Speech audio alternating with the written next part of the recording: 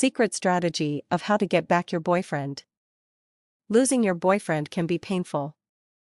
I know it hurts, you can't get rid of that painful gut-wrenching feeling. Your tunnel vision tells you that life will never be the same. Well, what if I told you I could return your life to normal?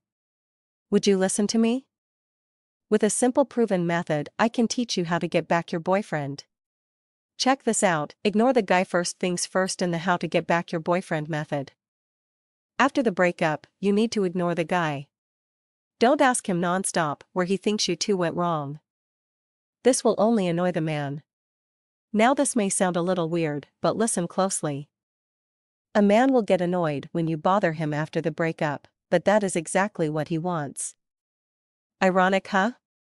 So if you just ignore him, he'll start to wonder why you are ignoring him. Guess what? Now you've got the man's interest, ladies. You're off to a good start. Don't ignore other guys' second step in the method of how to get back your boyfriend. Yes, that's it, start flirting with other guys. You've got his attention, and then he'll see you're flirting with other guys. This will bother him even more. He'll see these other guys as a challenge, and you've just set up a competition that you can control. And trust me, take it from a man, us guys love a competition. And when I say you can control it, I mean, flirt with other guys, and stop ignoring us now that you've got the man's attention. You'll have to complete the final step in the method of how to get back your boyfriend. Slowly start to flirt with him after you've got his interest. Since he's already competing to get you back, this will only be an incentive for him to work harder.